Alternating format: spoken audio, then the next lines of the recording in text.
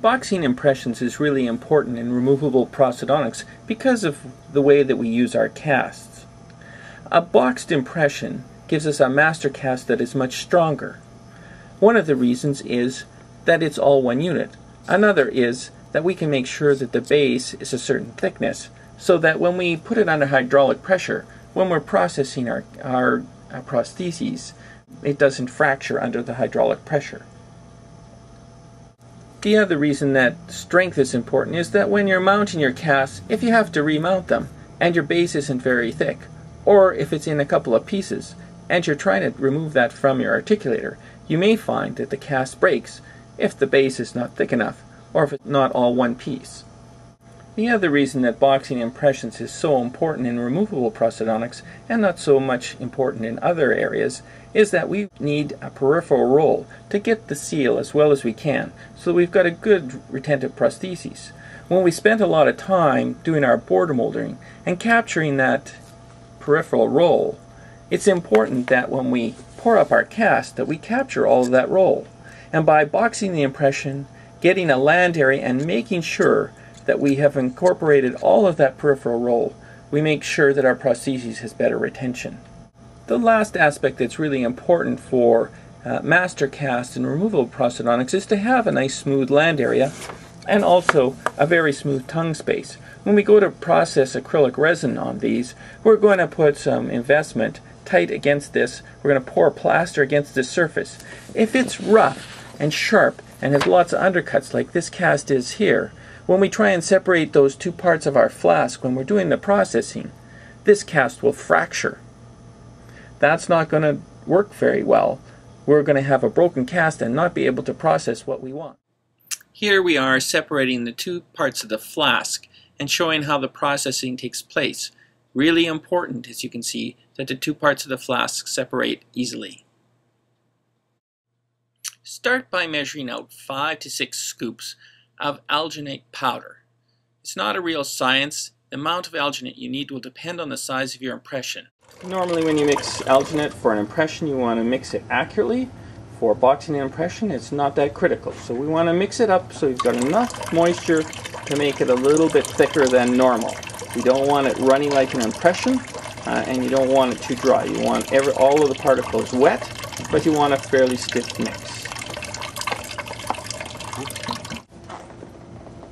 Take your thick mix, put it in the denture cup, smooth it down and even it out as best you can. Sometimes a wet finger is helpful. Take your impression, place it into the alginate and push it down till the borders come up so they're just about 2 to 3 millimeters below the peripheral roll. Try and be as neat as possible so there's less trimming to do when you're finished. And again, place the mandibular impression in. Try and make sure that the borders aren't too close to the cup edges so that you've got a bit of a periphery all the way around.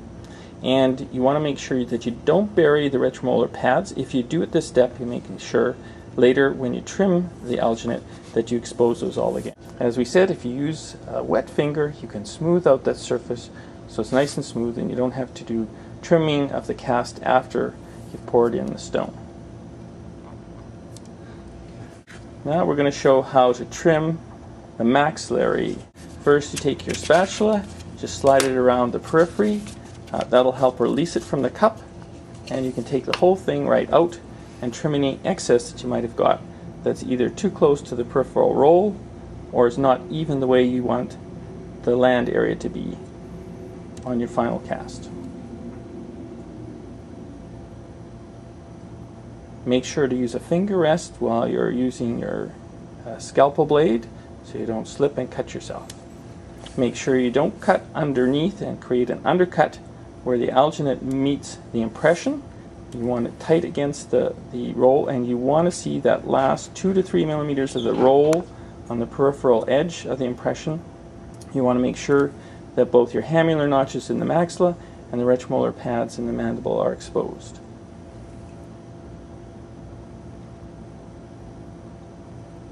you'd like the posterior edge of the impression to be slightly raised just above the alginate so that when your cast is poured, you can see the true end of the impression, which should be at your posterior paddle seal. If you marked that and trimmed your impression back to that part, that's where your cast and your denture should end. You can slip that back into the denture cup, and that's ready to pour some stone in. For trimming the mandibular one, we'll release it from the cup, the same as we did in the maxilla. Again, make sure you have 2 to 3 millimeters of the peripheral roll exposed. Try and make sure that the land area is as horizontal as possible, and make sure that you don't cut the alginate so that there's an undercut between the alginate and the impression.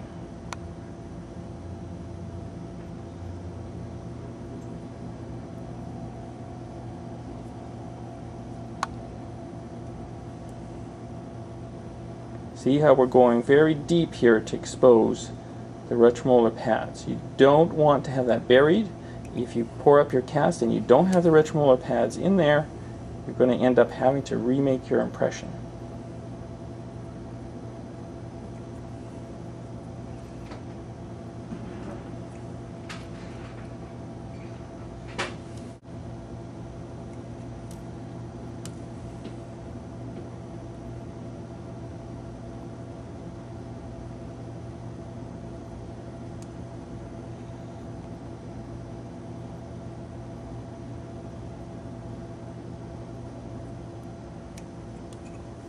So all the way around you should be able to see the peripheral roll of your impression.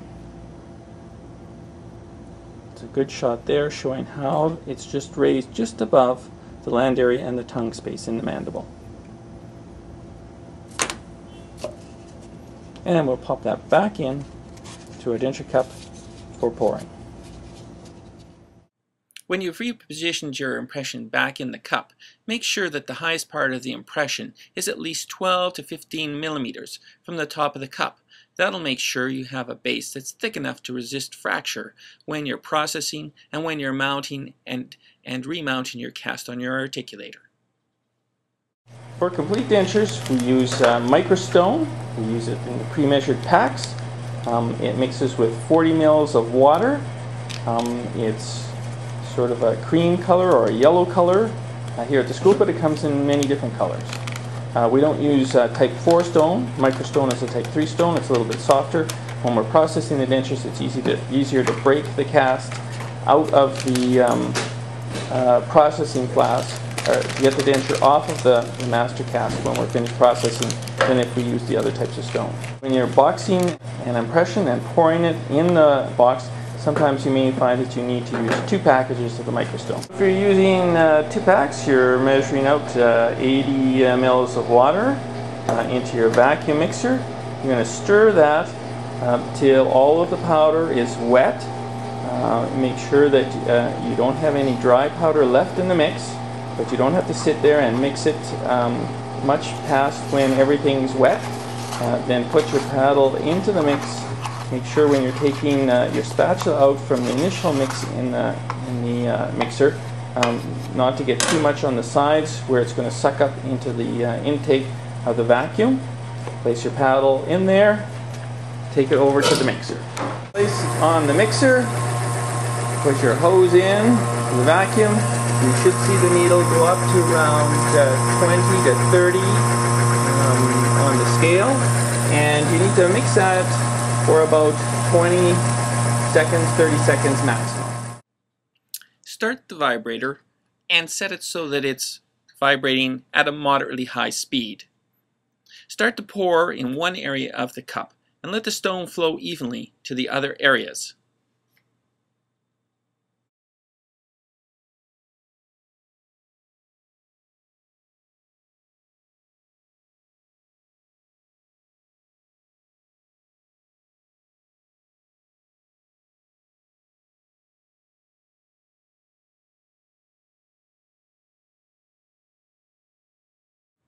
When you've got your impression fully covered, then you can start to use the rest of the stone to fill up the cup right to the top.